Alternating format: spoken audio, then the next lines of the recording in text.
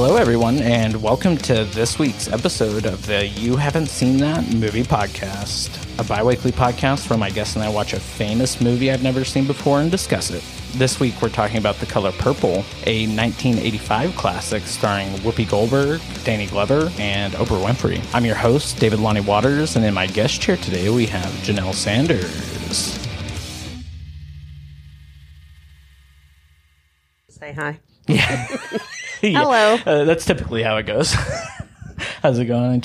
So I guess before we jump right into it, I'm going to call you Aunt Janelle. Yes. It's just only customary. Totally fine. Janelle is my aunt, my dad's older sister.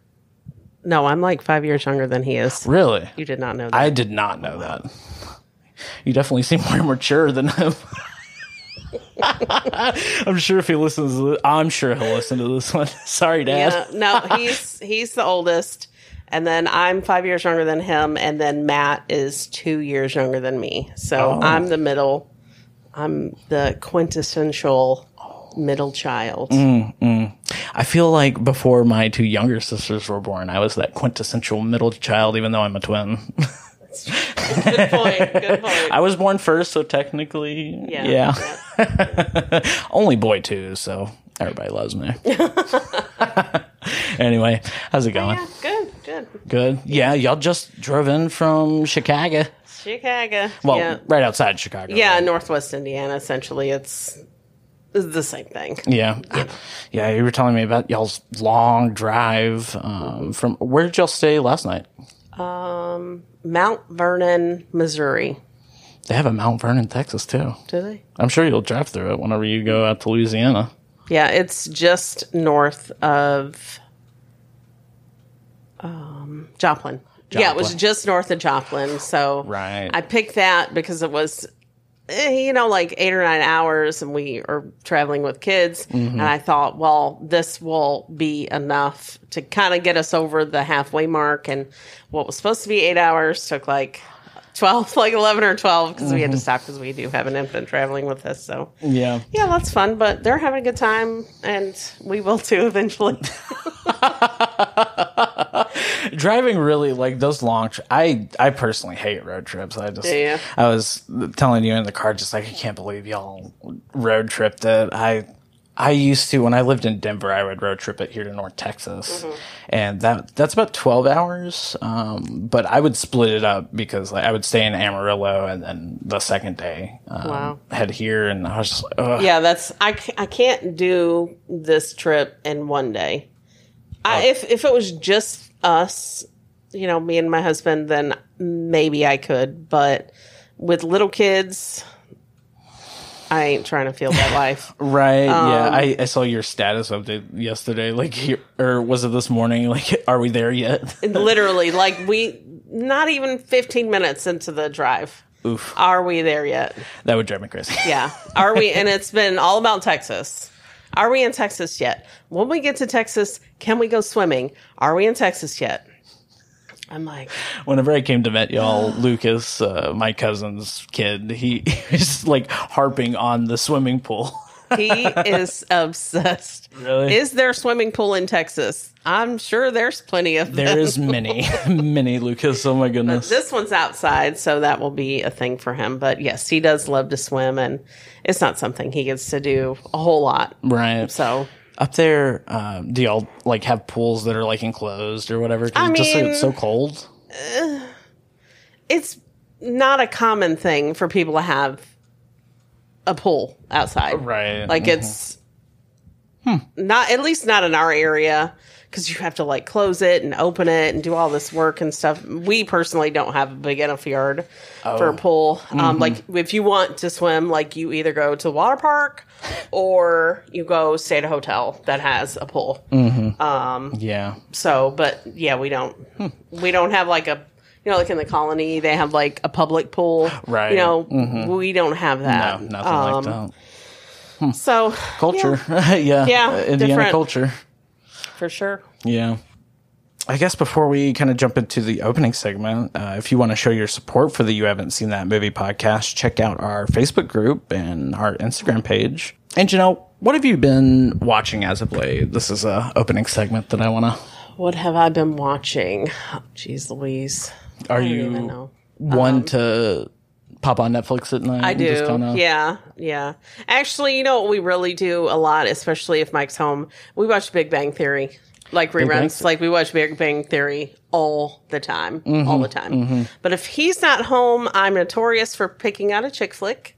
Oh. And watching that or whatever's on. Like, what's your favorite? My favorite? Yeah. 50 First Dates. 50 First Dates. Yes. That's the Drew Barrymore. Yes.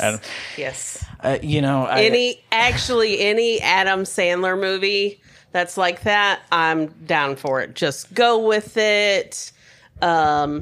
Blended, 50 First Dates, any. You like The Wedding Singer? I love. Oof. Yeah. The Wedding Singer is one that people give me a lot of shit for. I don't like Drew Barrymore too much. I love Adam Sandler. Mike does not like her either, and I'm like, how? That's if there was a movie out of my life, that's who's gonna play me.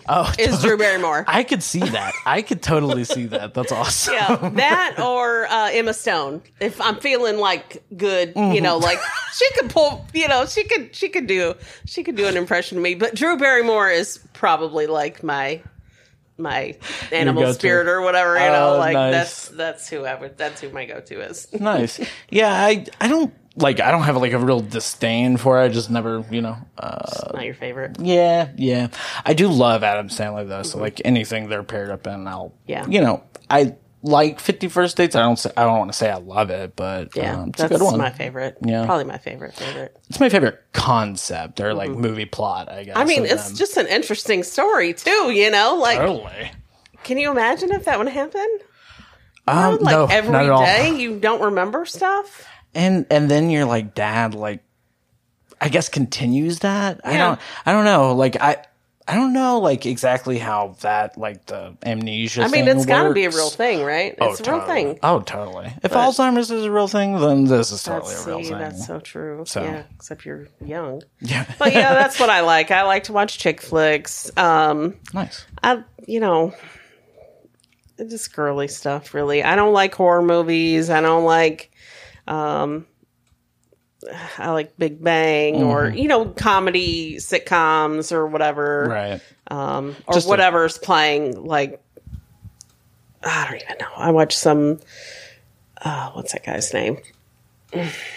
Kevin Hart and the one guy that plays Olaf. I can't remember his name either, but they were in, the best, it was like The Best Man or The Wedding. It was kind of like The Wedding Planner, but from a dude's point of view where he is Netflix. Yeah, I think it was on Netflix. Actually, it might have been on the TV. Yeah, like on like YouTube TV or something. But so the guy doesn't have any friends. Kind of like The Best Man, but is that the movie The Best Man? I Love You Man. I Love You Man. Yeah, it's kind of like that, except this guy owns a business and he like hires himself out to be a best man, and he like does the full spread of getting other groomsmen and throwing parties and stuff like that, and it's kind of like that, kind of like Hitch, Nope, never seen it. Oh God. Okay, put that on your list. Right. Yeah. I was about to ask you your recommendations.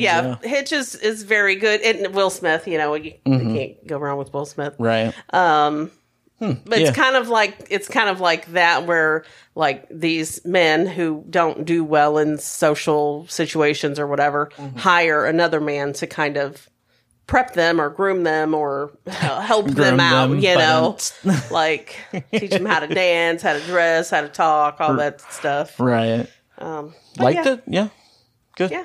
I like that. I would definitely put that on.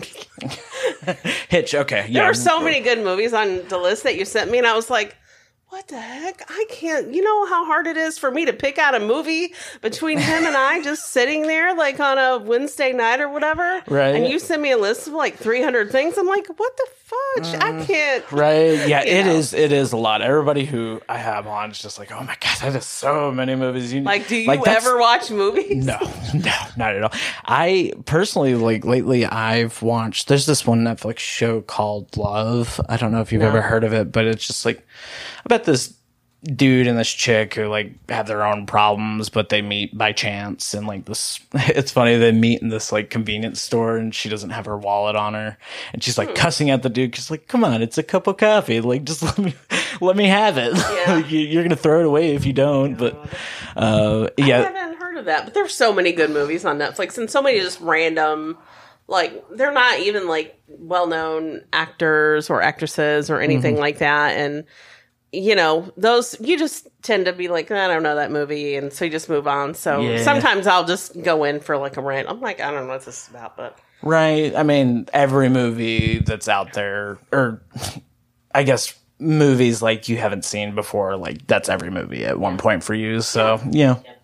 So, yeah, I watched that. It was pretty good. Other than that, I watched, I've been watching a lot of YouTube lately. I'm definitely one to go down the rabbit holes. Okay, so don't get me started on this, but one of my secret obsessions, it's not even an obsession. I watch cleaning videos on YouTube. Oh yeah, was it like treadmill? the restoration ones? No, or like just women cleaning their house. Really? Oh, that's awesome. So that's what I get on the treadmill in the morning. You know, do a little 2-mile walk, and I watch. Random women cleaning their house. Sometimes they do like crafts with their kids and little things like that. But yeah, that's awesome. Yeah, I like that. He's like, "Are you seriously watching this?" And Abby too, my daughter. You know, she's like, "Why?" I said, "Listen, if you can watch people playing video games on YouTube, I can watch women cleaning on YouTube." There's two. Okay, so I have two things. One, in regards to the cleaning, I watched this one where he'll. Like, I guess he'll go to these garage sales or whatever and get, like, just like I'm thinking specifically about like, game controllers, like video game controllers, and they're just like really nasty being in these like garage sale, but he'll like restore them to like pristine or even above pristine. And I love that. There's satisfying. Whenever I lived in Denver, I was way more into YouTube back then, and I spent a whole Saturday one time watching this dude build a log cabin from start to finish. I would do that. And then I actually went to his channel and found like a 5-minute time lapse of it, and I was so mad. I was so mad. You're like, I could have watched this in 5 minutes. I just spent my entire summer. Exactly. Yeah, my entire day was just wasted. So, oh my gosh. Yeah. No, I love it. Yeah, I do love YouTube. I will not lie about that. Guilty pleasure, definitely. Yep. So I guess we don't have much. I don't have any podcast updates, but I do want to mention the voicemail again. I know I harp on it every episode, but I think I'm going to start to do prompts, like voicemail prompts. You know how like I tease the episode or whatever, like in the days after. I'm thinking about doing it like the week after the episode airs or whatever, and just putting a little prompt and giving the number or whatever. And I think I may even do that myself. I actually have no idea even what my voicemail sounds like. It's like probably just the generic like robot voice. Leave a message, babe. Right. But no, that's a good idea. You should do that. So call the voicemail if you want. And Janelle, let's hop into The Color Purple. Yeah. So why did you pick this movie? Well, out of all of the movies that you got, or that you sent me, that is like on my, like top whatever favorite, like all time movies. It gives me emotions every time I watch it. No matter how many times I've watched it, it makes me feel that way. Oh yeah, no, and I teared up multiple times in the movie. It's just that. I think I'll definitely get into my likes, but I want to mention it here. It's just like I feel like the orchestral soundtrack for the movie, like really like elicits those emotions, like builds it up, so to speak. Yeah. And oh my gosh, like whenever she was reunited with Nettie at the end of the movie, like that's, and like her children or whatever. And I was just like, oh, this is good. It's good shit. Yeah. Good shit. I just, was trying to watch it on the trip, and, we went through some really like rural areas, and it was like circling, and I'm like, well, I guess that was done. So, but I've seen it numerous times to know Right. When did you first watch it? I mean, it's 1985. What year were you born? I was born in 1974. 74. Okay. Yeah. Okay. So cool. So, oh my gosh, you said it on me. I'm old compared to probably the people you usually have on your podcast. Right? I had I think he was like 40 something. Oh, okay. Gross Point Blank, this most recent one. I think he was like 40. Jeff was 46. Yeah, 46. Sometimes I forget how old I am, but same. I'm 27. I was about to say 28, and then that's like the perfect example of me forgetting. But yeah, I was thinking about that when I thought maybe you were going to ask me that, and I'm thinking I literally don't know, but I know that I think I was in high school. I'm pretty sure. Okay. Cool. I remember, so my mom's, your granny's, or you call her Granny? Or yeah. Okay. Granny Lizzie. When she was married to her second husband, I think they watched it, and maybe I watched it after them or something like that, and he had made some comment like if this movie does not bring you to tears, then you're like not human, no soul, and like he was kind of a rigid, maybe a little on the autistic spectrum scale, and for him to say that was like, powerful. That's a deep movie then, so I think maybe that's why I watched it. I honestly don't remember. I just every time I watch it I just yeah, no, definitely. I personally, it's based on a book. Have you ever read the book? I have not, but I have read other books of hers. Alice Walker. Alice Walker. Yeah, there's one, The Temple of My Familiar is the other book. That's the only one that I've read of hers. And then I have it. Black Witchcraft or something. I don't even know. Oh, okay. Cool. Yeah. Yeah. This has been years ago, but I'm pretty sure it's still on my bookshelf. But right. Yeah, it's about being a black female. Nice. Like personally, did you find this movie on the list? I did. You did? Okay, Wasn't cool. it? Yeah, well, honestly, I have put so many movies on there just by I'll get these recommendations. I'll just throw and not to call you out, but there are duplicates on the list. Oh, totally. Totally. I was like, I wonder if he knows that this is on here more than one time. That must mean it's a good movie. Definitely. Whenever somebody brings up a recommendation, I'll just jot it down real quick. I won't even think twice about it. Yeah. On occasion. I looked at it like maybe probably 5 or 6 times. I was like, I'm going to have to pick them up. I don't know. Right. And that was one of the ones that stuck out to me. But yeah, it's definitely like on my way top, Yeah. premium. Definitely. Picks. I think now that I've watched it, it's kind of on my top. It's a great movie, but we'll get into it. Okay. Definitely. Other than that, whenever you mentioned it, that's kind of like the first time I kind of heard of it. It was just one of those random recommendations that I got, so I knew nothing about it. Okay. Whenever I looked it up, whenever we were talking, I noticed Oprah, and I know that she had been in movies before, but I never seen her acting chops, so I was excited to see what she could do. Yeah. So. Let's go ahead and jump into the plot. We'll kind of, suss through things there. Okay. First you kind of get the, relationship of Nettie and, Celie, sisters. They're great. Celie's played by Whoopi Goldberg. I love Whoopi Goldberg. Oh my goodness. I love the movie Sister Act. So yes, much a good movie. It hurts. Yeah. I love Sister Act 2 as well, but I love Sister Act. So good. But do you know the other person who played Nettie? I actually don't. Yeah. I don't think it's really. She's not in the movie as much as Celia is. No. So great actress. But I don't recall having ever seen her in anywhere really else. Anything. Mm-hmm. Yeah.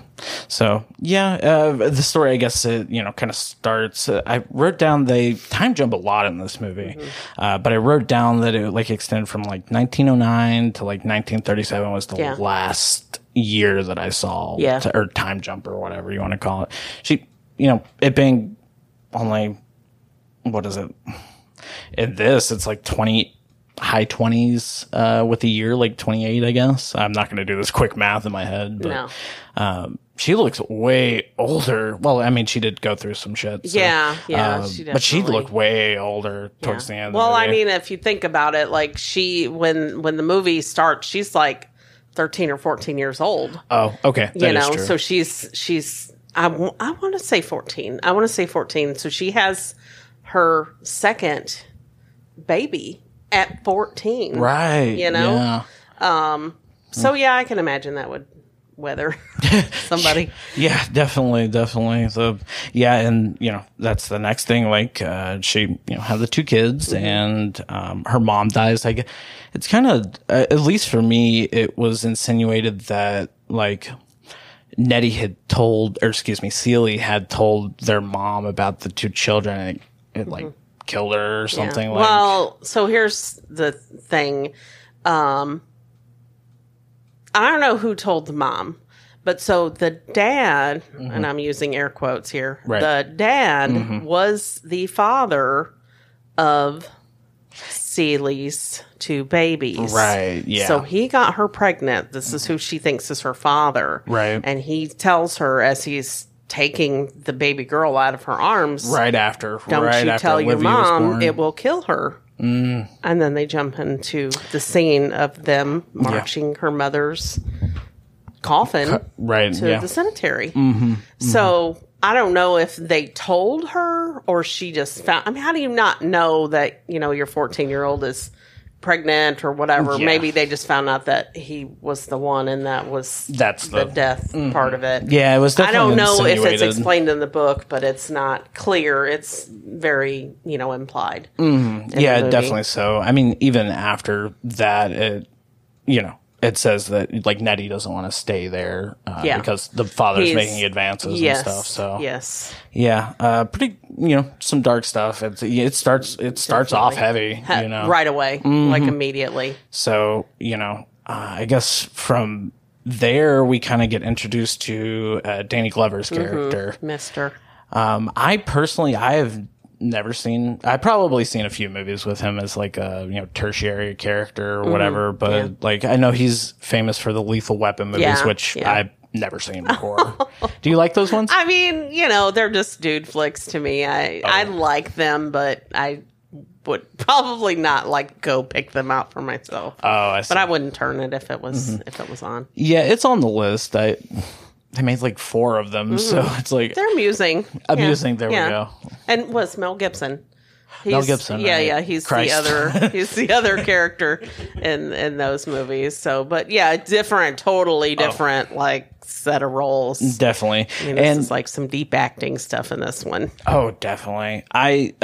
One thing I had thought before, Childish Gambino, his name is Donald Glover. Who is this? Childish Gambino. I don't know who that is. Have you ever seen Community before? Oh, like it's a show where they like an older person goes back to college, or no? Yes, it is. Okay. He is the black gentleman who's I think he's the only black gentleman, like one of the main characters or whatever. I don't remember. It's very equivalent to Big Bang Theory a little bit in my mind. Oh, okay. So, but nonetheless, I figured out that they are not related. Oh, you thought they were related the whole time? Totally. Like gotta be Danny, Donald. Hey, maybe they're twins. Maybe like second removed or whatever the heck. He's a little bit younger, but nonetheless. After that, this is Danny Glover. He's introduced as, I guess he's this man in church that, really has a liking towards Nettie. Nettie, yeah. Approaches the father and is like, hey, I want to take, Nettie's hand or whatever, and off limits. The father, no, kind of wants to keep Nettie, for exactly obvious reasons. It's kind of implied, definitely. But he says that he could take Celie. Yeah. And it kind of like parades her out, and even the child, I can't remember the child's name, but was just like, why is she like doing this like turnaround thing for this man? Like teasing her, like oh god, So that was odd, but I guess just because Danny Glover just wanted, a wife, or he wanted Nettie specifically. Yeah, he really had a liking for Nettie because she was cute and stylish and smiley and all that stuff. But Mister's previous wife had died. And they don't go into any of that, but he's got children as well, so he needs another wife, and why not pick one that's cute to look at? Yeah, take it or leave it, kind of thing. So, yeah, I mean, you said it like, wasn't there like 4 or 5 kids already? Already there from the previous. From the previous. So yeah, I'm sure that's a lot to take on, even like at a moment's whim. I mean. 1909, definitely a different time. Yeah. But still, though. Their mom is dead, like Nettie and Sally's mom's dead now. So I think it is time, for them to fly the coop or whatever. They have to go get married. And he says to him that Sally's older. So she should be married first anyways. Oh, that is right. So, but no, you can't have Nettie. Right. Yeah. And period. Yeah. That kind of kickstarts it. And pretty much the whole movie is kind of based around that relationship between Celie and Nettie. They don't even Mister. Okay. Yeah. I was thinking of Danny. Later on, they call him Albert. Albert. Yeah. Yeah. But she refers to him as Mister. Mister. Yeah. So it's kind of framed around that. And, there's Nettie. She actually, the next part, she kind of is just over her father of those advances or whatever, and she comes to live with them for I don't know how long it I don't think it was very long. Maybe less than maybe 6 months. I would maybe say. Yeah, enough for her to teach her how to read. So Nettie teaches Celie how to read so that they can, which is great. It's a great scene. I love that one in particular. She's just trying to. It's funny because she'll Albert or whatever, Mister. He accepts that she's gonna stay there or whatever, and I like that scene right after she's making fun of Albert. Oh yeah, she's mocking him in private, and they make this pact to learn to because read she write. said that you're gonna have to leave soon before he starts hitting on you, and so she's like, well, how will I talk to you? And well, we could write, and she's like, well, you know how to read? And she's like, well, no, but I can go to school for both of us, and I'll teach you. And that's what she did, and she did a very, very good job of it, I think. Oh my gosh, so much so. I love that scene because she's just she lifts up her stocking and there's that pin to it. So, that's a stocking. I know that one. Yeah, it's very, very cute. I love this. One of the things about as serious as this movie is, there are little bits of whim and great vocab word. Whim. Yeah. Just little cute, whimsical, little funny things that happen just like in real life, right? Majority of it's very serious, but they do cut it with some slices that. Definitely interstitial, and I quite enjoy that because sometimes we need a break. I think I was talking I was watching, have you ever seen The Exorcism of Emily Rose? I said you don't like I scary don't movies, but I do. That's side note, but that's I don't like scary movies, but anything with kind of ghosty or possessions or witches or even vampires I'm okay with, but gore or zombies, no. A little bit more gory. I'm no, can't do it. Yeah, so that was good. I like that. I guess I forgot where I was going with that thought. Sidetracked you. But yeah, so I like the reading scene. I thought that was very nice, and it was a through line definitely because they started writing letters.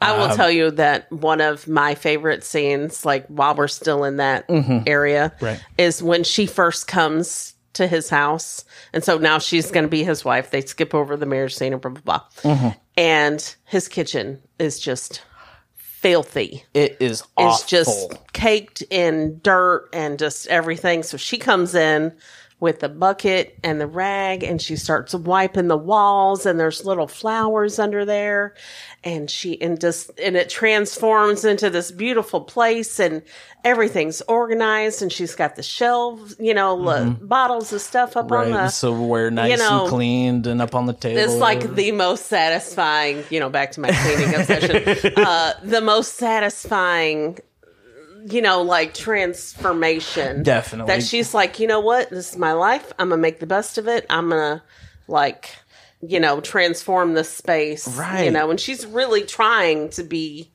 like positive a wife, about it. Yeah. And it's funny you say that because I had that thought right as that scene had happened. I was like, though, and it's very early in the movie, like we said, it moves really fast. The dire, I guess, tones of the beginning of the movie comparatively with that scene and her just trying to make the best of it, I guess just making the best of a bad situation, and trying to do her best. It definitely shows there. And I was like, damn, like. Did you catch that line when they're outside hanging Celie and Eddie are outside hanging laundry, and she's like, you need to stand up for yourself. And she says, I don't know how to do that. All I know how to do is survive. Right. And it's like, that's deep. Yeah, definitely. Definitely. It's funny you mentioned that scene, and what the thing on my mind was them fucking kids, like they're just ruthless. Tore down the sheets, and then even Albert like pulls it down to where the sheets are on the ground. I'm like, you son of a. Ready to beat some. Yeah, shit. they kind of run. I mean, actually, when she first shows up at their house, one of them throws a rock at her face, right, and says, "You ain't my mama." And so she's wrapped up in a bandage, and she's like, "Well, whatever." Yeah. So, that's. I guess from there, Nettie is kicked out. Albert starts to make advances. Yes. There's really, really awful. That's the hardest scene. Yeah, whenever he's riding the horse and she's trying to go to school. That's when I started crying. Oh man, that is a very ominous scene, and that is scary. Like whenever he disappears from the horse and tries to love how she kicks him in the balls and goes on. But oh my gosh, was I not stressed out during that scene? It was that's really what made me start crying. Like he's literally throwing her clothes over the fence, ripping them apart.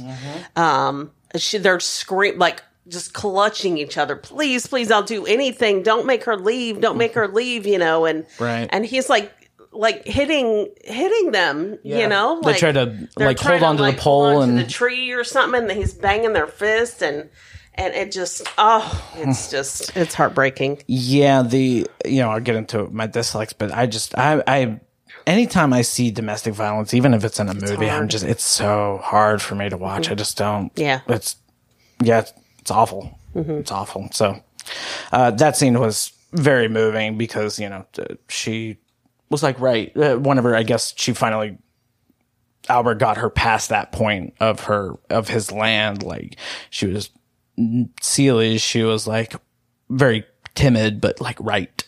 Said the word right, and it turns out she did right. It made me think you've seen The Notebook, yeah. It definitely reminded me of that movie. So much so because he hid the letters or whatever, same as the mom did in that one. So, So it was definitely a touching scene because you could just see from all around great acting, but in that scene particular, just the love that they shared. You could see her heart breaking because she had to leave or whatever. Yeah. So. I know I was watching it today and was thinking, why didn't she just leave with her? But, it gets complicated. I mean, they're still very young, maybe 15, 16. Yeah. Maybe. What are they going to do? Right. Yeah. I mean, back in But and time. She and Celie, she's just a very timid person. The character herself is just, she doesn't talk back. She doesn't, speak up for herself. So she wasn't about to run down the street with her I'm going with my sister, bye. Right. I mean, today that would have been a thing, but back then, yeah, maybe not so. It's not security, in that fact. It's just, like you said, timid. She's just timid and kind of goes with the flow, so to speak. But, yeah, very, very, heartbreaking scene, definitely. But, from there we kind of move. That's when you get introduced to Oprah's character. Yes. And her name is Sofia in this movie. And her and Harpo, which is, I guess, through the whole movie, I guess you were talking about earlier, the cleaning scene, whenever everything's nice and pristine. It shows all this pristine stuff, and like Danny Glover like pops his nasty feet up on the table, boot up on the table, and he tells Harpo many times to go saddle his horse or mold on the saddlebag or whatever. I'm getting it. I'm doing it. Mm-hmm. Yeah. So I think this is where we do the first time jump in Harpo's older, and he brings Sofia home to meet Mister. Yep. So I love Oprah in this movie. She is so good, and you put it down at the beginning, but this is I guess this is one of Oprah's first movies to act in. Mm-hmm. So she's just strong, independent woman. Like she don't care. She don't care about Albert. No, like, who cares? She's not scared of him one bit, and she ain't scared of Harpo either. Yeah, exactly. I think Harpo's scared of her. Oh yeah, for sure. But yeah, definitely loved her character, and I guess we also get introduced to Suge, and kind of right after it. I guess I can't remember exactly what happens at the beginning with Harpo and Sofia. They get married. They live. Yeah, so she's pregnant at first when they come to meet Mister, and he's like, him or me or whatever, and so he marries this girl, but she's like a tough chick. Oh, she's in charge. She's wearing the pants in the family. Oh, definitely. When I feel like whenever she comes onto the land, that she is running that. She's running the show for sure. But yeah, so love that, and that's when we kind of get introduced to this other character, Suge, and this is the, I guess, love interest of Albert, Mister. Yes. It's very vague at the beginning of it of who she is. It kind of he's been waiting for her like since she showed up. Right, he's been waiting for every time the mail comes. He's like waiting for a letter from her. And in the beginning, it shows a clip of a letter from Suge to Albert saying, basically, sorry, I can't see you this time. I'll catch you next time. Love you. Bye. Like I'm not coming to visit. And then, like years and years go by. And then she shows up. There's a great, I guess, scene right before her introduction. It goes stormy. And it's like I knew something was coming. Like going on. Celie narrates whenever she says like "Dear God." She talks to God a lot during the movie. And she was like, "I feel something coming," and then Suge shows up or whatever, and she's drunk. It looks like she has some problems with alcoholism. I think that's what. Well, it was. she's a singer. She's comes with the territory. What's the word? When you're like a jazz singer or something. I don't know, but yeah. So she's at the off club. the rocker. she's at the club a lot, and so when she shows up, she's probably more than maybe she's like an alcoholic or having some sort of thing. At least at first, I thought it. Actually, whenever she's taking the sick, bath, at some form or fashion, she's sick. I think dependent because whenever she was taking a bath and Celie was like helping her or whatever, had that I guess gin or vodka bottle in her hand. And, that's when like something's gone on in her life that's made her down. Yeah, I mean, she goes into it. She's talking about her dad, the relationship she has with her dad, which is actually the preacher of a church that's really close by to this farm, and that's a through line throughout the whole movie. But her relationship with her father. Another one of my favorite scenes, real quick, is also when Suge shows up. Now Albert is waiting on her hand and foot. I know, that was such a dramatic change. So she comes in and he's like bringing her in, and she's like just blah. When she looks at Celie, and Celie's like, I have to see this woman. Look her in the eyes. I have to see her eyes. And she can't move. And so she looks up and she tells Celie, she's like, you're ugly, you know, like, you're ugly. Mm-hmm. And she's like, what the heck, you know? So now I was running around, like, trying to make her feel better and run her bath and make her food. Role reversal to the max. My goodness. He definitely so went she has his number for sure. Definitely. She knows how to call the shots. And, so he goes in there and he's trying to like make her food. Yeah. He don't know what he's doing in the kitchen. Not at all. Right? So he blows up the freaking stove and Celie just pulls up. She's trying to tell him like what to do. And finally she pulls up a rocking chair and she's like, she's sitting there. She's twirling her hair and like hanging out, like, what is he doing? And then he brings in this big old kerosene thing, and then all of a sudden you just see this poof, flame, you know, and then she's done. She's out. She's out of the rocking chair. I thought that part brings her this tray of like flaming food that she proceeds to throw at the wall. Yeah, I love that. But then Celie like cooks, like she's like, okay, I'm gonna do this, right? And again, one of the like just. It just looks good. Like that food looked good. I want to eat now, you know. Like she's got like a ham steak and some grits and eggs and biscuits and all this stuff. And she brings it up and she's like, I'm gonna sit back and wait and see what color the walls you know makes. And she likes the food. Yeah, I love that part in particular because, like you said, she pulls up that rocking chair, just like watching him, just chilling out. Like he's asking so many questions about how to do everything, and I think that's when she first learned his name, Albert. Yeah, and she's like giggling because I think that was a little bit. It was in the same time frame, but a little bit later. Right. So yeah, I just like her. She did. She said Albert, like, and she started giggling. You're right. It was during that scene. And so yeah, I love that. Just change. Yeah, it kind of like makes her, I think, a little less afraid of him. Totally. Because now she sees a different side. She doesn't just see the like mean, you know, ready to like beat. Yeah, the bold side of him. Now it's like, oh my God. Right. Like, yeah. This is a pathetic bossed around. Yeah, you know. Exactly. So that was fun. I really liked that, and I guess from there,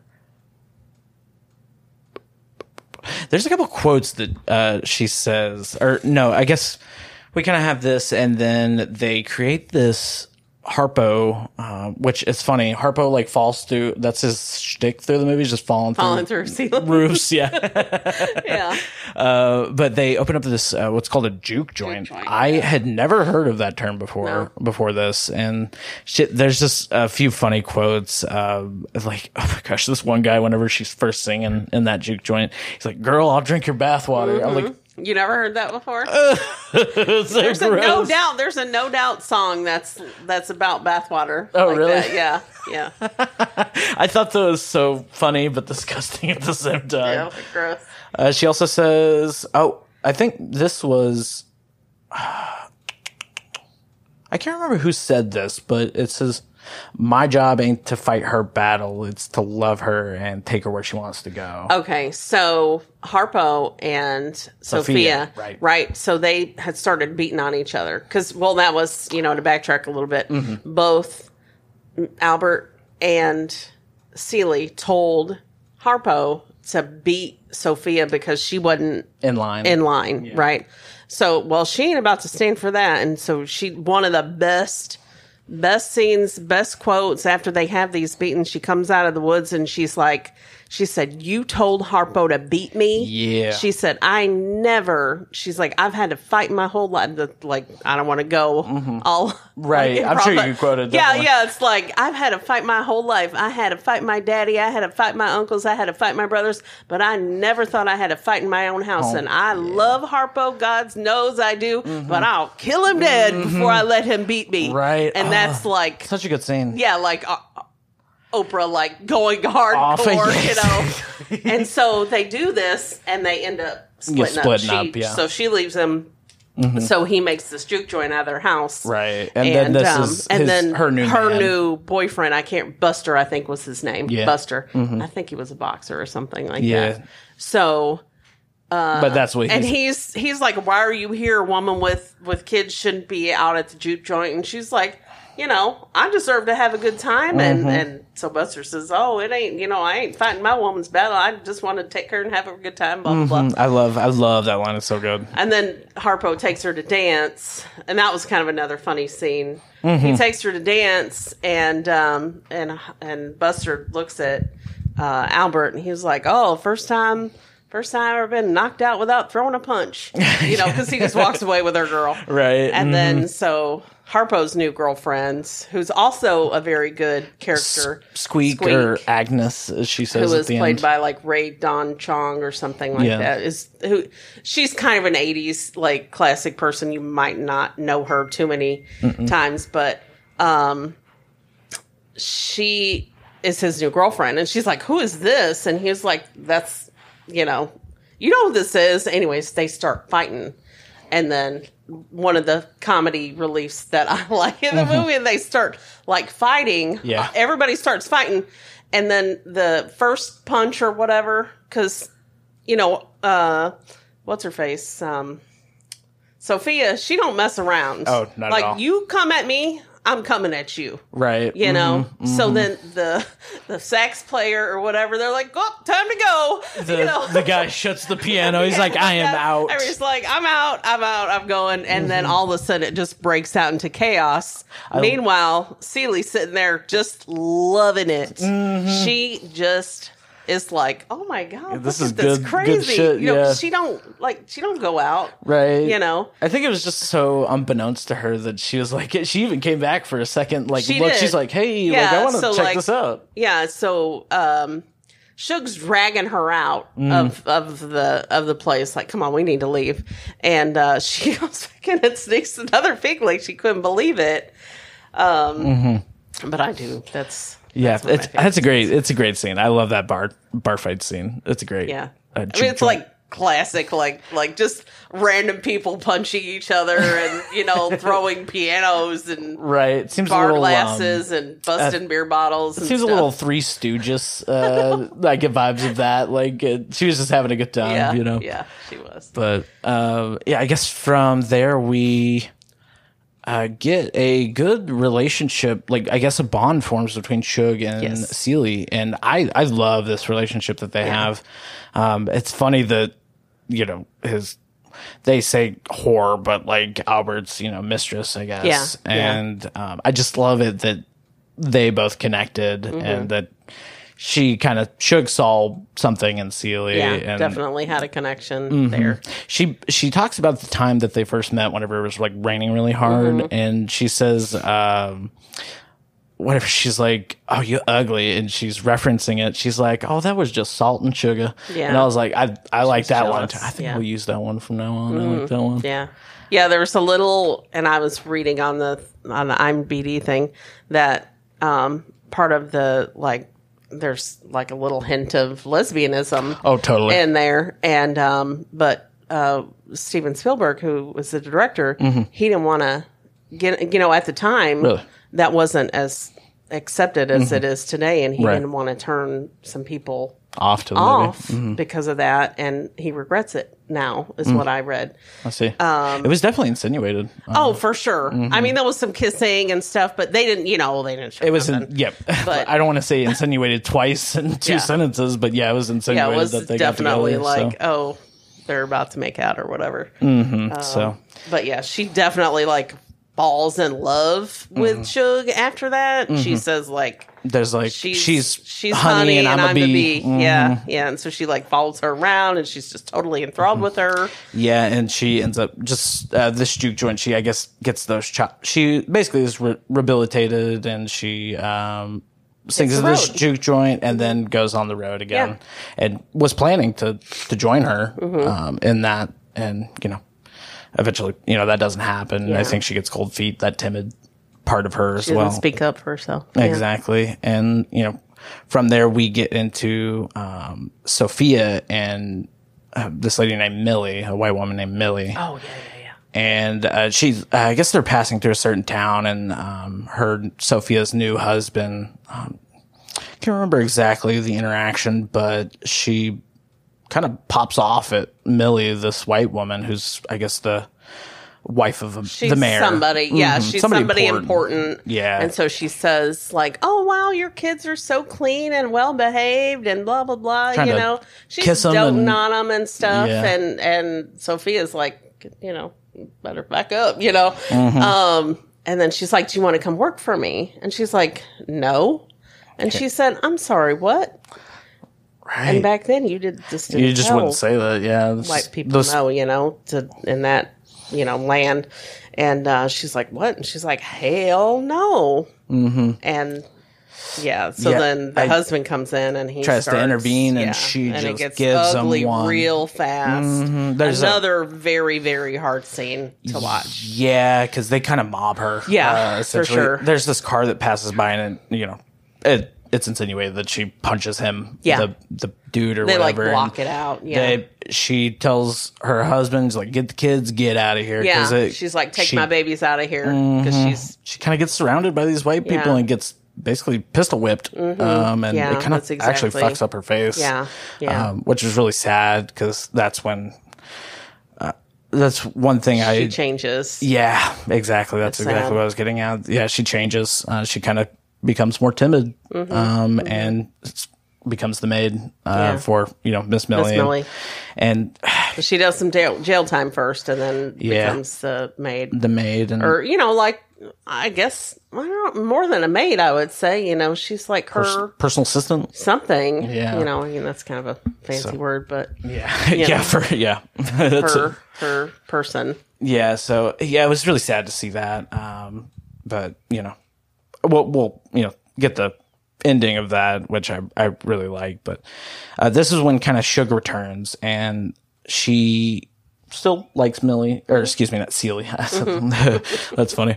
But you know, they still have that connection, and I guess the husband, Suge's husband, and then Albert kind of hit it off, and they go off, and in the meantime, they are trying to find the letters from Nettie. Her sister. Well, so I didn't get to watch it today, but I just remember, like, so because Suge does not care so Albert has told Celie to stay out of the mailbox. Like, I have fixed it, so I will know if you mess with this mailbox. So don't you ever get the mail. So Suge, she don't care about that. I'm here. I'm going to get the mail if I want to. You know, I had a contract coming from Memphis or something. Yeah. So she gets the mail, and she sees the letter from Nettie. Yeah, from Nettie, and then they start hunting, ransacking that upper floor, trying to find it. And they, you know, eventually do it. It's like under a mouse trap and under the floorboards and things like that. And he's got it all rigged up for sure. So she finds it, and then just starts, you know, reading these letters, and kind of gives Nettie's story. Nettie becomes I'm going to say maid, but I can't remember if that's exactly what was used. But she becomes a maid for the... Or like a nanny or something. Yeah, at the beginning, we didn't mention it, but there is a moment whenever Celie goes into town and she sees her son, or she feels her daughter, right? Yeah. Feels that it's her daughter, and you know, all the facts are lining up with it, and Nettie actually becomes the nanny maid of that couple. Yeah, who adopted these two children. Yeah, and they go off to Africa, and there's missionaries. Missionaries, right? Exactly, and it. You know, it doesn't go into it much, but there's like some, you know, governmental stuff, something about building a road or something, and it goes right through their land, and you know, kind of. Also, you know, that's pretty, you know, sad part of it, but you know, it kind of. She's growing up with Celie's daughter and son, so that was nice. That you know, she says in the letter something like the family's together or something like that, and so that was nice. I really enjoyed that, and was planning on returning, but had some immigration paperwork problems. Yeah. So that was nice, and I guess from there, you know, Celie, she gets hit by Albert while reading these letters, and I guess it was just really pertinent for her, which is a good part of the movie. It kind of like builds up whenever she's about to shave Albert or Mister, and paralleled with Nettie's story with the son and the daughter with these African tribes, tribal marks. Yeah, like cut like around the eye or you know, cheekbone or whatever. Yeah. So a great scene. And then Suge like comes. I guess she just I don't know why Suge would know that, but she like pops into action. It's like before about to shave. Yeah, you know. Well, Albert. He tells her she shaves him numerous times throughout the movie, and he tells her in the very beginning when she's young, "If you cut me, I'm going to kill you." Yeah, and so she's always super scared to cut him, but you know she's kind of at the end of her rope, like you know, you really, really messed me up, and so so then it starts sharpening, but you know, Suge eventually before going into essentially for the kill, like stops her.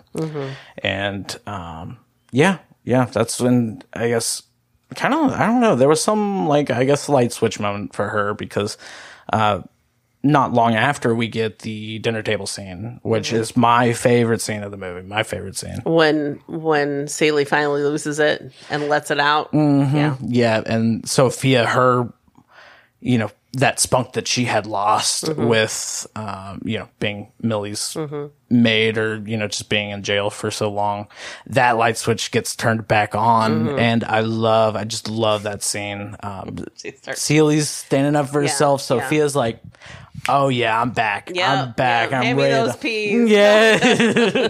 I love that part. Just standing up, like really giving Albert the shit, like telling him what's up. And, that is a very powerful scene. Very much Absolutely. So. You know, I don't think I put it in the trivia, but I think that Oprah's part in that, she totally improvised. Steven Spielberg told her to improvise that. Yeah, just go with it. So, I love that scene. It's just so moving. Like she's finally standing up for herself after so long. And she said, so she grabbed like a knife, like, you know, they're having like a big family dinner. So she grabs the knife and she like goes after Albert. Puts it at his throat. You know, and they're like, you know, he's not worth it. He's not worth it. You know, don't trade, you know, whatever. And he's like, he like kind of cuts at her, you know, like insults her in some way. I can't exactly remember what he says. Like, oh, you know, my house hadn't been cleaned since my first wife died or some weird thing, some stab. And he's like, if you leave, don't ever ask me for anything. And she just slams the table. She's like, did I ever ask you for anything? Not one goddamn thing, you know? And, she's just like really letting him have it, you know, and you're like, yeah, finally, you know, gives them the tea, as the younger kids would say. As the kids say. I wrote down a few quotes from this scene that they stuck out. Sophia, Oprah's character, she says, I've had enough bad luck to make me laugh for the rest of my life. Because I guess Albert's dad, old mister, he is like, oh my God, she's gone crazy looking at Sophia after Celie pops off. And she's like, that's whenever Sophia clicks back on or gets that you know, pizzazz back. She says this line, I've had enough bad luck to make me laugh for the rest of my life. And I love that line. It's so good. But this other one, whenever Celie's leaving, she says, I may be poor, black, and I may be ugly, but at least I'm here. Yeah. And I was like, oh, that's such a good line. Like, you know, I'm not black, but it's still so moving to me. So, you know, from there, Albert kind of goes on a downward slope, you know. He's pathetic. And chickens in the kitchen, goats eating shit, you know, he's broke all the time. Dad comes to check him out and he's just like, get out of here. Like, you just let me wallow or whatever. So, he's a mess. Yeah, definitely. He's lost both of his girls, Suge and Sophia. Yeah. Or no. Suge. Yeah, exactly. So at this moment in the movie, I was just like, I was over Danny Glover, just like that domestic abuse thing. I just can't deal with that. So I was kind of glad that had happened. That's when Celie's pa dies. I'm putting air quotes here because that's when we realized that that's not her real dad. The one before, the husband before that was her real dad, and didn't even really know. There's another line that says, which is I have heard, and I feel like at least a movie every year I hear the line, the more things change, the more they stay the same. Yeah. That's a pretty common saying, yeah. Yeah, so I was like, I don't know if this one pioneered that phrase or whatever, but I've definitely heard this before, but I wrote that down because it was pertinent. But kind of wrapping up, that's when, Chug comes back, and there's a great scene. She, I mentioned she had some father issues, and he's the preacher. And there's a great scene where they're at the juke joint having a good time, and then at the church they're having another good time, just singing the gospel or whatever. And like at the juke joint, it kind of mellows out, and they hear the church, and then along with Shug, and I mean, like everybody's congregating, like it's just a mass, and then they bust in on the church and start having a good time together. It's pretty, to me, an emotional scene. Mm-hmm. I don't know why I like gospel music for some reason. Like really, like heart, like hits me in my soul. And I don't know about like you guys, like I'm not Christian. I'm pagan. Right. So, but I just love gospel music. Right. It's just moving. Love it. Yeah. And this scene between the choir and Ceely's like.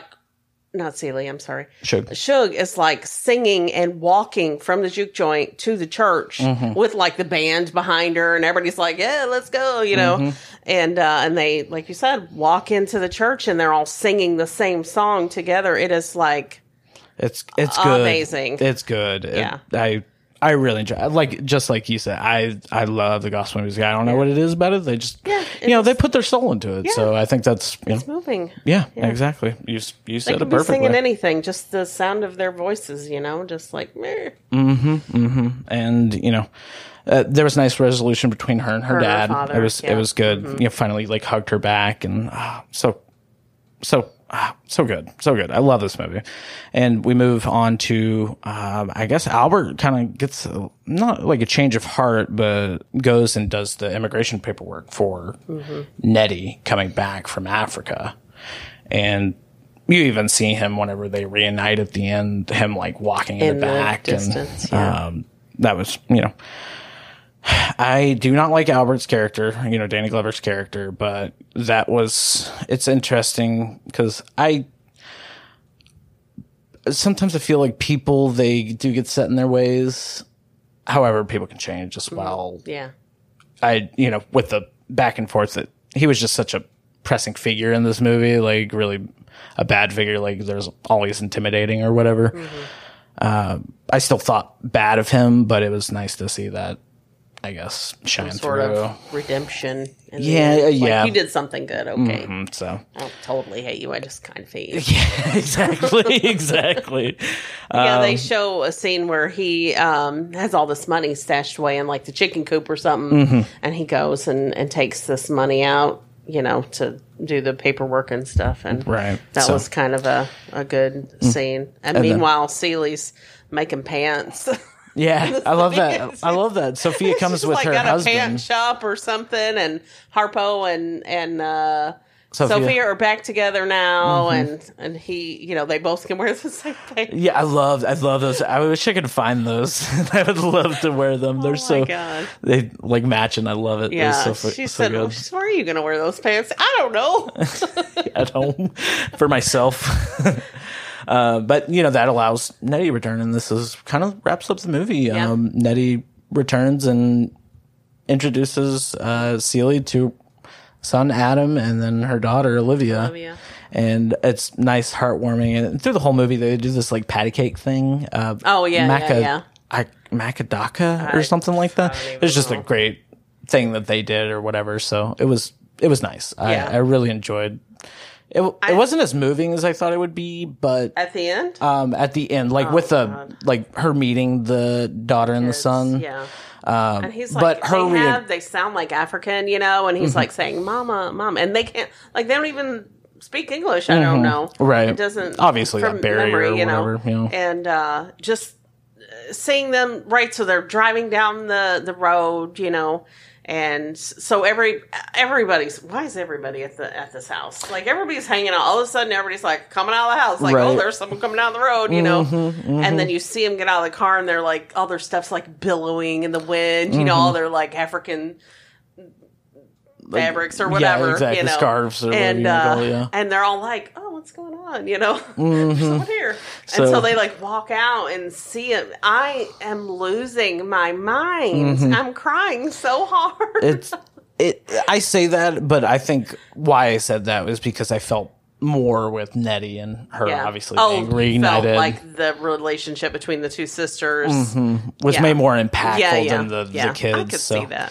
See that. And that's, kind of where the credits roll. They're playing that patty cake game. Right, and then Albert's off in the background with his horse, just by himself. Right.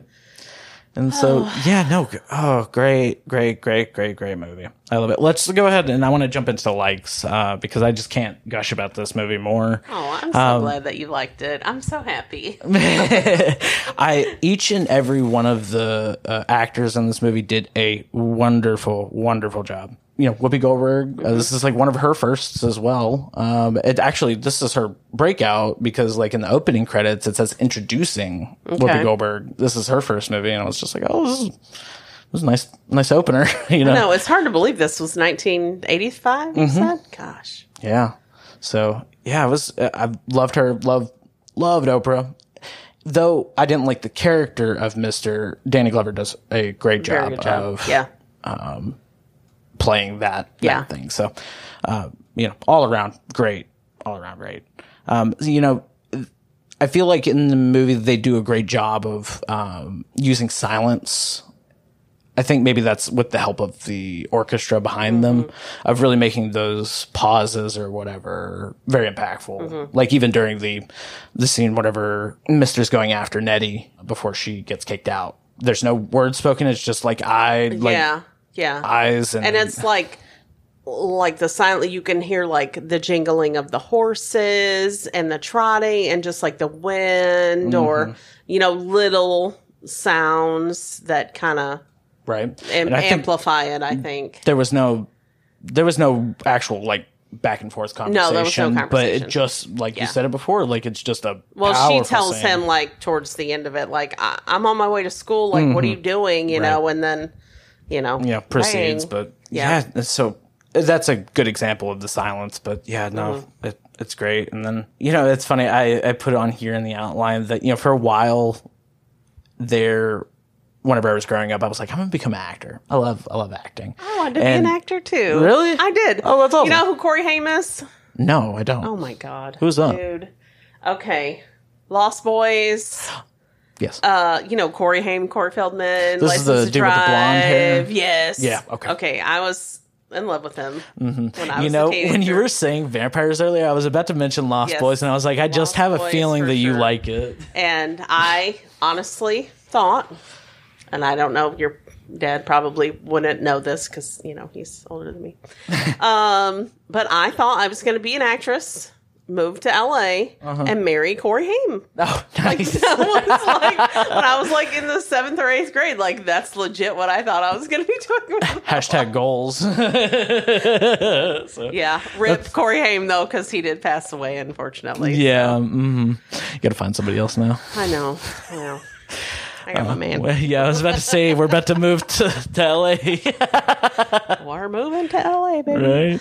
Right? No, but yeah, I did. So. I did also want to be an actress. Yeah, that's awesome. That's awesome.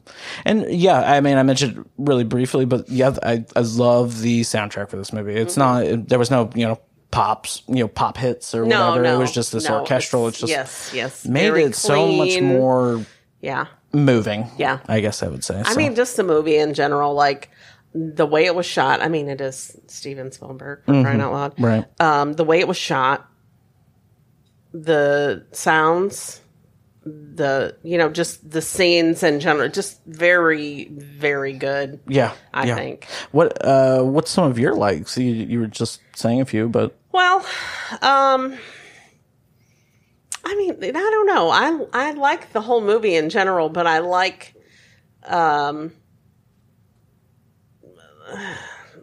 sometimes they'll just show like, a field or a tree or something, and it's just so vibrant. And the beginning and the end of the movie, it shows that field of, I don't know what flower that is. I don't know. But it's purple. Yes. It's purple.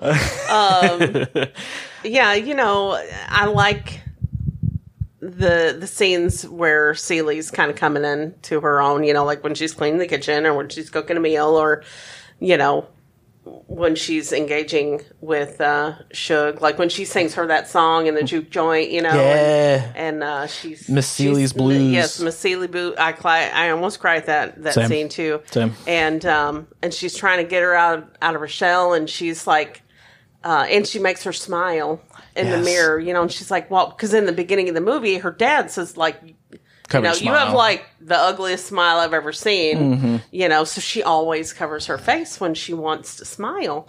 And so Suge makes her like stand in front of the mirrr, holds down her arms, and, like, you know, gets her to smile, and she just busts out laughing. Those little moments like that, I just find really endearing. Agreed. I guess. Agreed. You know? Yeah, that was great. That was a great part. You know, it's funny you say that because this is totally related, I guess, but I do not like dancing whatsoever. Like, I hate dancing. It's just not like the idea, the concept of it, but like actual execution, dancing, exactly. Probably not my best.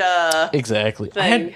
I have a close friend who kind of did that for me with the smile thing. Like, it's like trying to get me to dance, and it's nice because I'm personally trying to work on myself, like do things I wouldn't normally do. So it was nice to see that she was forcing her to do something that was positive. Yeah. I think dancing is, you know, to a degree, definitely. But I saw that parallel and I was like, I love this. I love it. Yeah. So, we don't have too much more, but I do want to talk, you know, I like a lot of things, but I also dislike a lot of things. Do you?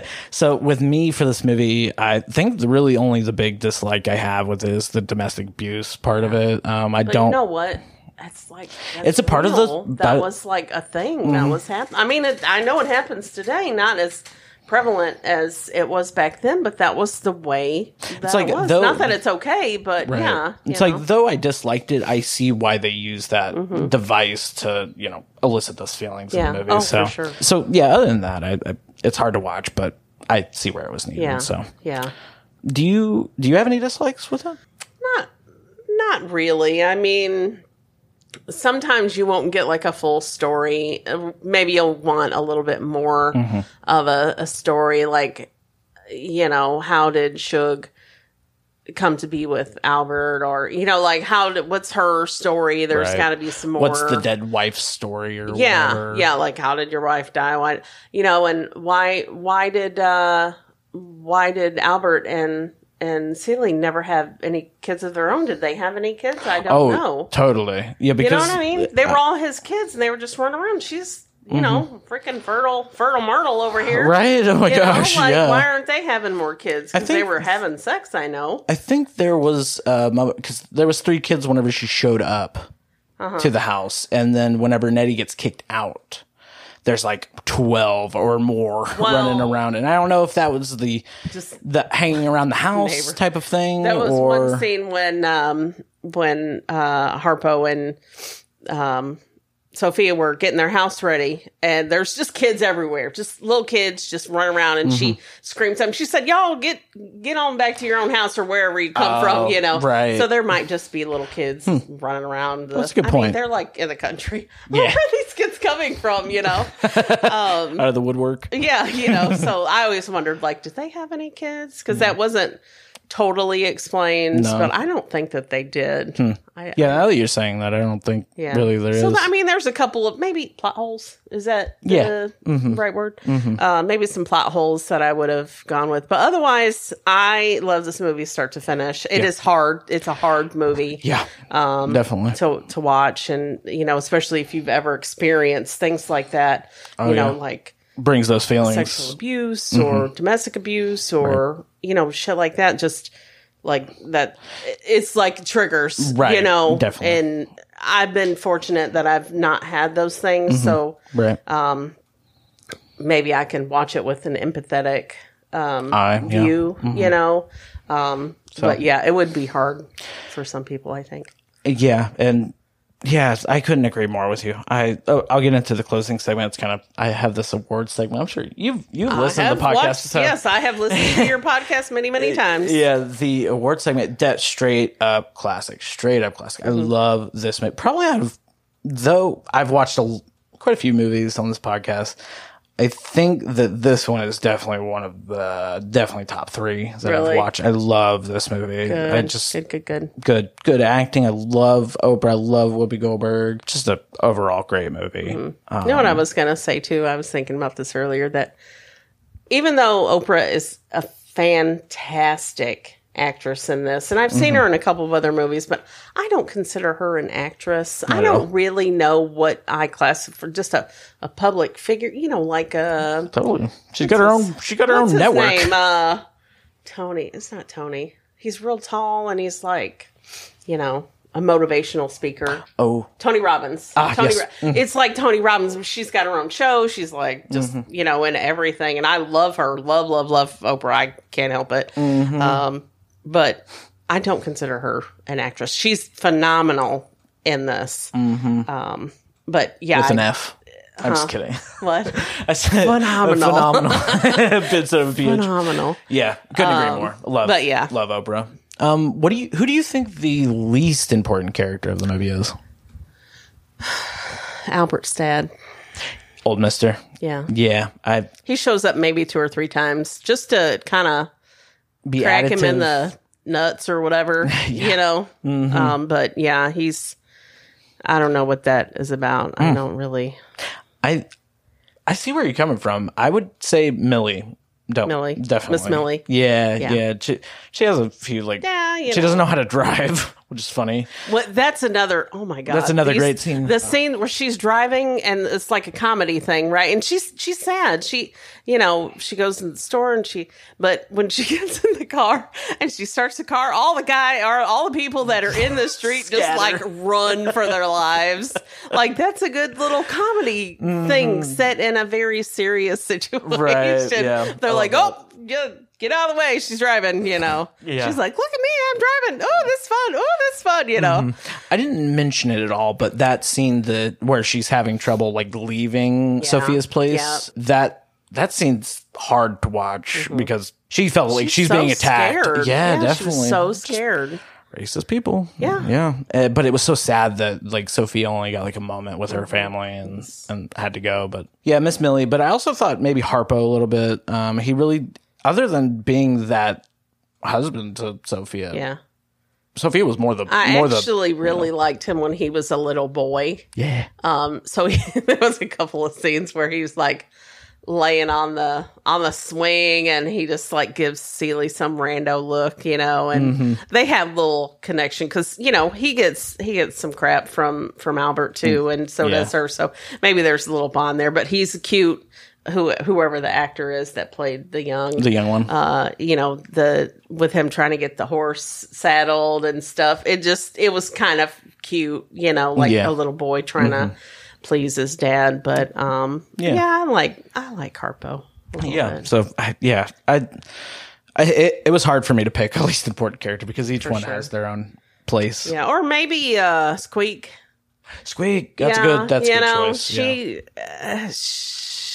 being that second wife to and Harpo. She's still a member of their little family or whatever, even after I think Harpo and Sophia get back together. I think they're back together. I it's kind of assumed or whatever, but she's still around in the just a part of the clan family. now. Didn't she she's part of the very ending scene where they all coming out and they're having lemonade, aren't You're right. they? Isn't she there? Yeah, I think so. So Celie gets the family house, right? The original house that she grew up in. She gets it because that was her dad's right house, yeah. Her real dad's, so everybody's living there now, right? Squeak and Sophia and Harpo and everybody except Albert, of course. Definitely got that clan mentality, but I'm like, why, what is she that's a good answer here? Yeah, Squeak. But she did have a couple good scenes where she said Squeak's not my real name. I can't remember what she Agnes said. Or something. Something real sweet. I don't even know why they called her Squeak, but she did have a little piece, but I don't think she was really important to the story overall. Yeah. Not at all. Let's see. Standout moments. I love the dinner scene. My favorite. What about you? Oy vey. Probably the choir scene and Suge coming to meet the dad. Good choice. Yeah. Good choice. Let's get into the last closing segment, IMDb trivia. I have mine here. It says Sofia's speech. I think, I mentioned it. And it's that Sofia's part in that dinner scene, it was improvised. Steven Spielberg told her just to say how much she meant to her whenever she saw Sofia at her low in the general store. And because her eye was all busted up, so she couldn't see the list. So Celie comes and grabs the list for her and helps her out with Miss Millie. Yeah, great part. I love. I think out of everybody, I love Oprah in this movie. It's my favorite. Yeah, but you have two actually. Did you want to? Leonardo DiCaprio said that this movie was what made him want to start acting. Leonardo DiCaprio. Isn't that funny? We were talking about us being actors, and then Leo saying Leonardo DiCaprio. He's also primo, phenomenal. Definitely. Yes, I love Leonardo DiCaprio. What else did I say? Oh, and I think we talked about it. I think it's Oprah's first movie. Mm-hmm. Yeah, knocked it out of the park, Oprah. Oh my goodness. Seriously, way to start big, huh? Right, exactly. But Leonardo DiCaprio. I mean, if you think about it, he's probably my age. Maybe is he in his mid to late 40s? I don't know. So, yeah. So he could have seen this movie at 11 and be like, I want to do that. Probably had that same thought right around the same time you did. Somebody in Hollywood. Oh my God. But I thought that was interesting. Yeah, we're done. Thank you. Firstly, thank you so much for listening. I was so excited when you asked me. I was like, oh my God, yes. It's funny because I thought you were going to pick Gone with the Wind. That's really? one of one of my Granny Lizzie's favorite movies. I thought you were going to pick that one. So funny story about that. I actually have only seen that movie one time. Oh, yeah? And it was well after she passed away. Really? Mom passed away 3 years ago. And she was obsessed with Gone with the Wind. Anything related to it. I remember she used to have the plates and dolls and just like branded Barbie dolls of everything. Gone with the Wind. Yeah. Everything she can get her little hands on. And so I had never seen it growing up. She must have watched it when I wasn't around. I don't know. Right. But once after she died at the movie theater. Back when we could go to the movies. I don't know if y'all can see movies here, but ours isn't open yet. Yeah. I won't go. So they have classic movies. Classic movie night. Yeah, they had, different ones for whatever. And Gone with the Wind was one. So we all went, me and my husband and the girls and Mike's daughter, Maria. And so we all went. And it's really long. And it was not... if you haven't seen that one, you should put it on your list because I didn't like it as much as I thought that I was going to. And that's my concern with me wanting to watch it. Is that, I mean, there's a few. It was hard. I was like, wait, what is happening right now? Apparently there's a lot of chat. I think that one's based off a book too. It is. We got the book. I haven't read that either, but so that was Mom's favorite movie, but I watched it once and was like, I wish that I had watched that while she was alive so I could be like, what the hell are you thinking? Granny, why? What are you watching this for? This is I'm sure she would have gotten up and gone to the bathroom and just take breaks in between so it wasn't as bad. No, it was an intermission and it was super, super long. And I know it's a classic movie. Right. Yeah. But it was a lot. It's like this. I mean, it's a very long movie, this one too. It's 2 hours 30. Yeah. That one has I don't even know, abortion or losing babies or physical abuse, just all kinds of weird stuff. Parallels with this movie a little bit. A little bit. It's really hard to watch. And I thought, what the heck is going on here? But so unfortunately, I can't remember what the other two movies were. You had a lot of good movies on your list. Maybe we'll save so now I'm going to be I'm going to send you movies, be add this to your list. But, I know what it was. Eternal Sunshine of a Spotless Mind. I love that movie. Mike does not. Jim Carrey Carrey, who I also adore. But it's different. It's not like your normal. I when you did the Truman Show episode, God, I love the Truman Show. Really? Love. I love that movie. It's a good one. But it's different. It's different like that, and it's not as funny. It's kind of weird and quirky and stuff like that. But if you haven't seen that one yet, I put my check mark by there, like Janelle recommends. Okay, maybe another episode later on. Yeah, I mean, we can do it like via. Oh yeah, you can come up to Chicago. Yeah, heck yeah. Cool. Yeah. So, thank you for listening to this week's episode of the You Haven't Seen That Movie podcast. We hope you enjoyed it. Also, another big thank you for Janelle Sanders to come and join me. You're very welcome. If you want to show your support for the You Haven't Seen That Movie podcast, check out our Facebook group page and our Instagram page as well. Like the movie, hate it, let us know by calling our voicemail. Both Instagram and Facebook have call buttons, so you can literally just tap and give it a call. So, and if you leave your address, I'll send you a sticker. So, other than that, see you next week. Bye-bye. Week. Bye-bye. Week. Bye-bye. Week. Bye-bye. Week. Bye-bye. Week. Bye-bye. Week. Bye-bye. Week.